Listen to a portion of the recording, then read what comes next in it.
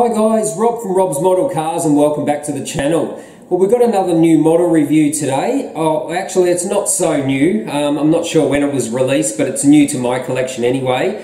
And we've got a Minichamps model. Now it's been a long time since I've bought a Minichamps model. I used to own a few, but I sold them on when I was refocusing the collection. But lately I've been trying to buy all the winners' cars from the Bathurst 12-hour endurance race.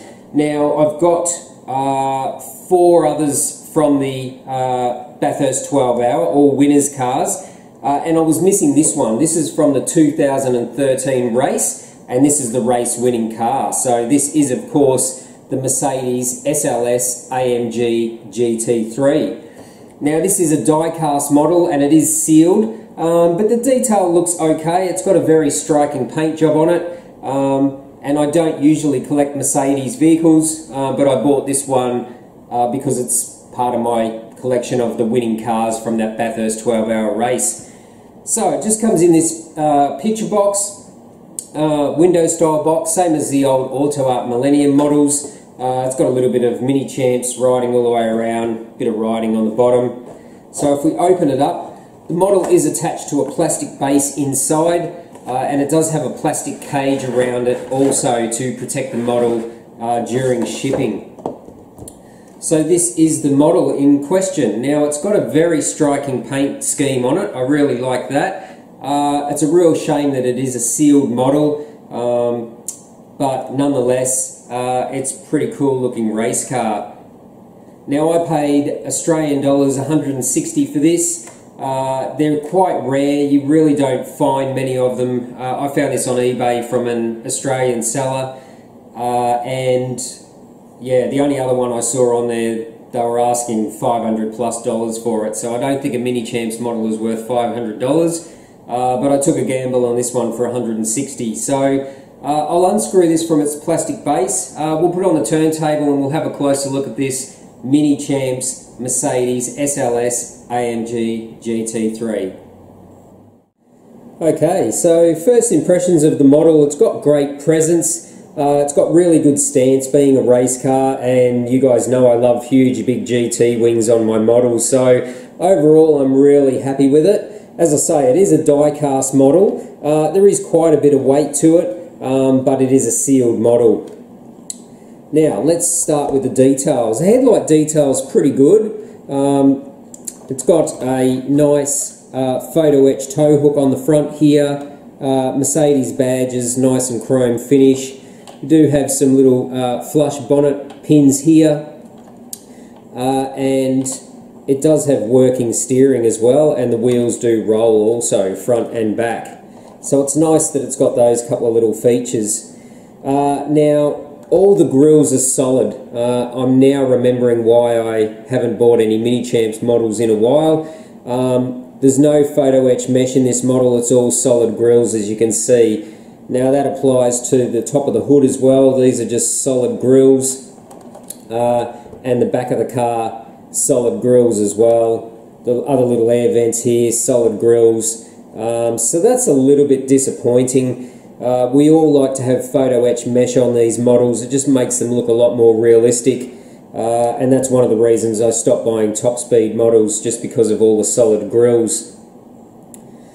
But as I say, it's not a super expensive model, so I can probably live with it on this one, because Minichamps is the only company that made a model of this Bathurst 2013 winning model, so no other choices available there. The paint finish is alright. It's like a matte black finish, bit of silver metallic on the hood, and we've got some bright yellow as well. It's got lots of decals on it as well. Decal application is really good. You can't see that usual edge or border to the decals, so that's reasonably good decal work on the model. It has little exhaust outlets on the side here, but they're very shallow. They're just a moulded plastic piece as well.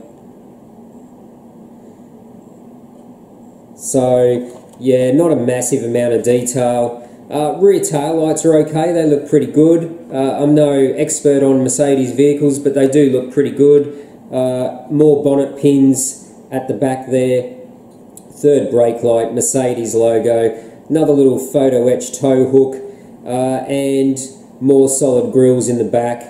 You can see through there, there's a plastic piece which is tried to simulate some pipes and hoses.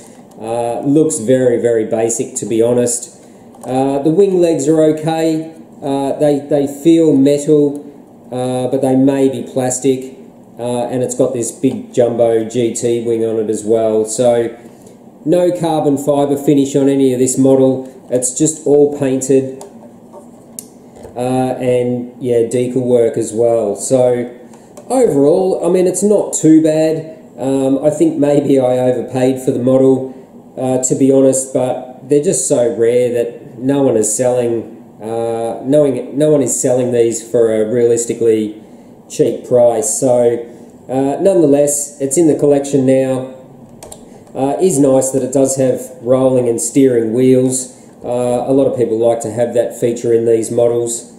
The windows on all the plastics on the windows, I should say, are all pretty clear. On the side window, rear window, typical race car inside, so roll cage, single race seat, switches, some hoses, some piping. Again, it's very hard to show you the interior of these sealed models, but it's acceptable for the price point. There's nothing that's jumping out at me that says, wow, this is a really fantastic model. It's okay. It's got a fuel filler here, and then a dummy fuel filler or a vent on this side where they fill the fuel. And the bottom of the model is just flat. There's nothing to see there. So yeah, overall, I mean, it's probably a $100 model, to be honest. I'm really not sure what Minichamps models retail at brand new. Maybe one of you subscribers can leave a message in the comments and let me know what these models were when they were brand new. But yeah, I think it's probably a $100 model. Being that it's rare, I had to pay a little bit more. But overall, it's got pretty good presence, and as I say, it's part of my collection of winning cars from the Bathurst 12-hour endurance race here in Australia. So yeah, I had to have it in the collection. And yeah, but honestly, this is probably my last Minichamps model that I'll buy. As I say, I remember why I sold my other ones now, just the lack of detail and all the solid grills. Yeah, so that's basically about it. Only a short review today on this Mercedes SLS AMG GT3. Yeah, overall, I think I probably paid a bit too much, but it looks pretty good. It's got good presence. So yeah, just a bummer that it doesn't open. At least the Auto Arts have opening doors. If this had opening doors, that would be great, because it's got the gull wing doors on it. So yeah, a little bit disappointed with it, but happy to have it in the collection for my set of winning cars. So that's it for today's review, only a short one of this Minichamps Mercedes SLS AMG GT3. If you're new to the channel, why not subscribe? Don't forget to smash that like button, and feel free to share the video also. I'm on social media as well. The links are on the top of my About page of the channel. And don't forget to check out eBay. I've got some rare models and some rare model parts for sale also for you custom model builders. So yeah, I hope you enjoyed today's short review of this Mercedes vehicle by Minichamps. And until next time, thanks for watching Rob's Model Cars.